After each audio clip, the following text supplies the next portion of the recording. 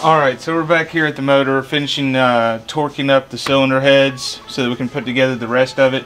On the tops of the heads, or the head bolts, I just put a vertical mark because once the last torquing procedure, you want to turn it 90 degrees, so I just make one mark on each bolt and make sure that it's exactly 90 degrees after I get done. I've already done the front head. I'm going to go ahead and do the back head.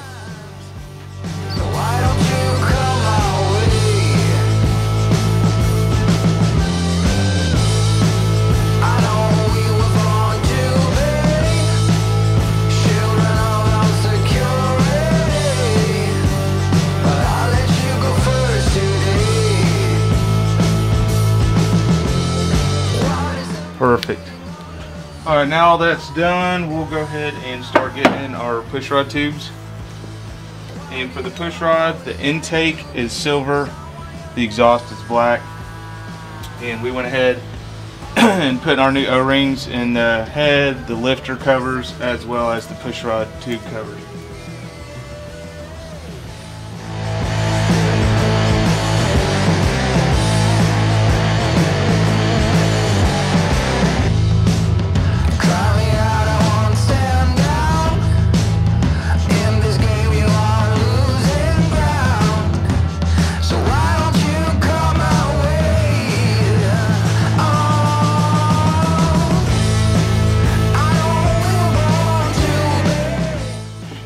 Oh, and I forgot to do this on this side, but we'll go ahead and do it on this cylinder. I already got the inside of it a little bit, but I read about spraying WD-40 on a toothbrush and cleaning the textured parts of it as well, the fins and stuff. It's supposed to bring it back pretty good. I did it on the rest of the cases down here and it made it look like new, so I'm gonna go ahead and hit all this, make it look good. We're spending all this time building the motor, might as well make it look good too, right?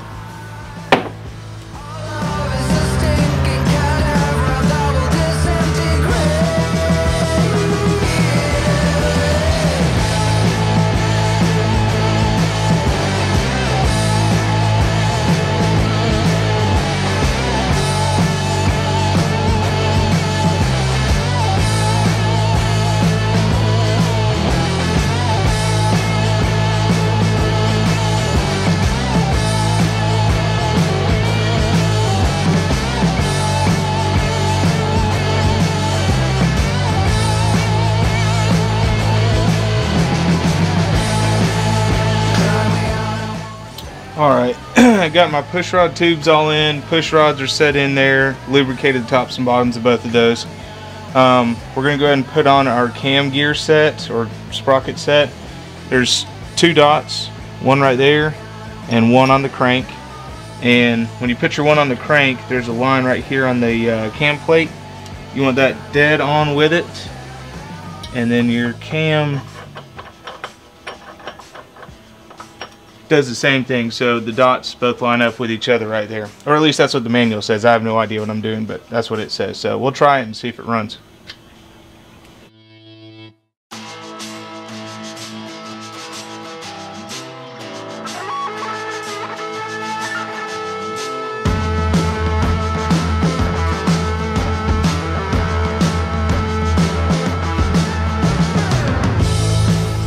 First it says to tighten to 15 foot-pounds, and then loosen 1 complete revolution. So we'll go 15 foot-pounds first. I think that's what I'm at. Where am I at here?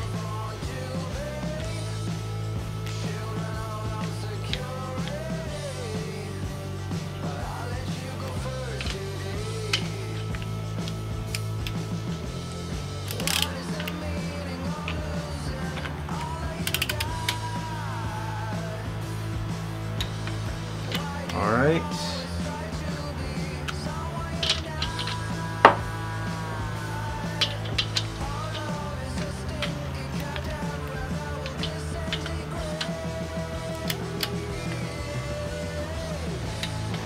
Alright, then we loosen them both 1 revolution.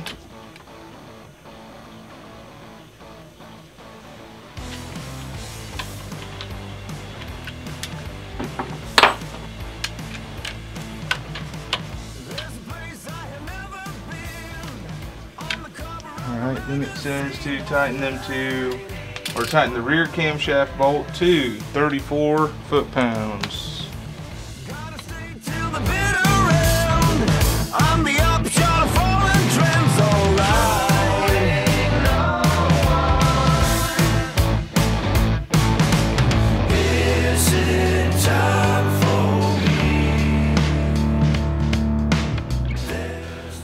And everything still appears to be in line.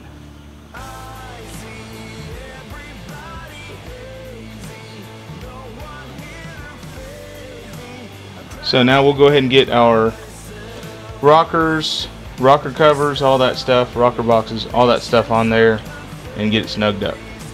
Alright, go ahead and get these rocker boxes set up here, and I just cleaned off both mating surfaces on the head, went ahead and put on our gasket, and I'm going to put a little bit of thread locking on the bottom of the bolts too.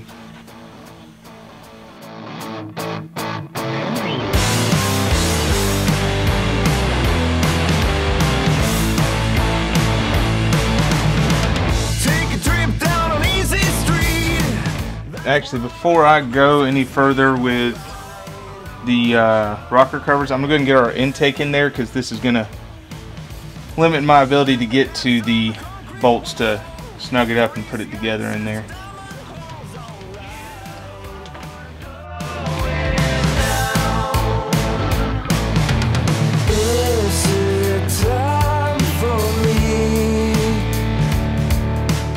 And I'm going to go ahead and get this intake plate up there so it'll hold our intake in the exact spot where we want it to be before I snug up all my bolts where it mounts to the head up here.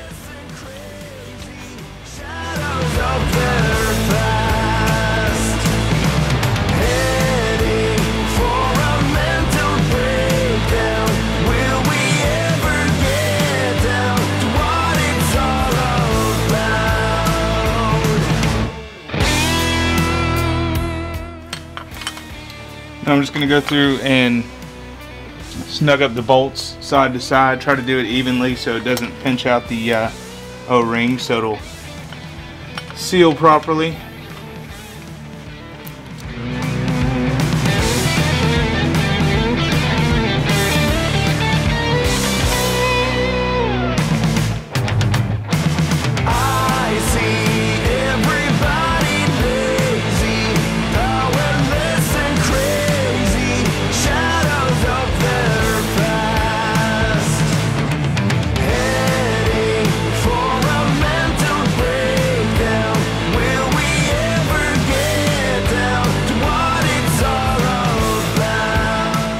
Now we can go ahead and do our rocker arms, and I'm going to go ahead and put some assembly lube on the tops of all that stuff real quick just so it's not starting dry.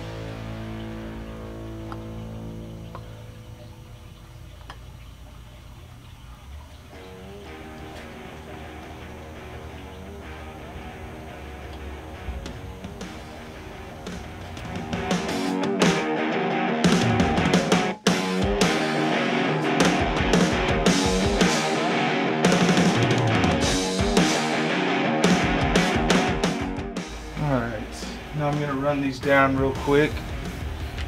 And I'm not going to snug them up, I'm just going to get them down a little bit so I don't have to do it by hand.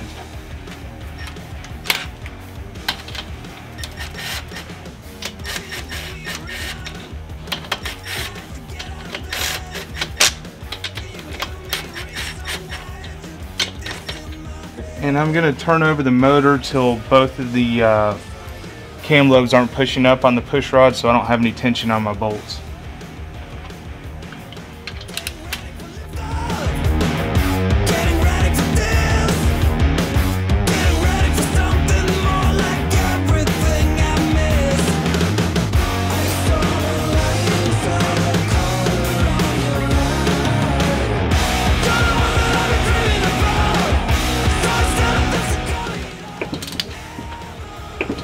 I'm actually going to check the torque specs on these things, do it the right way.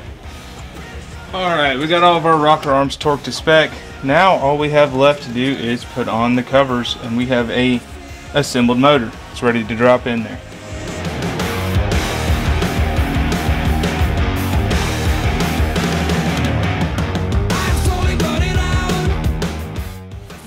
And I put a little bit of blue thread lock on the bottom of all these bolts too.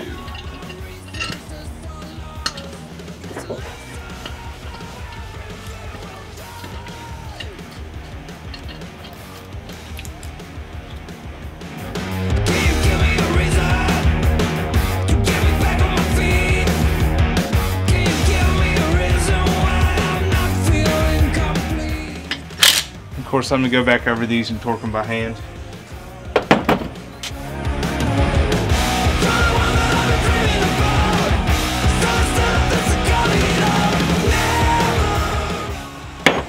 Once again, I'll go ahead and finish torquing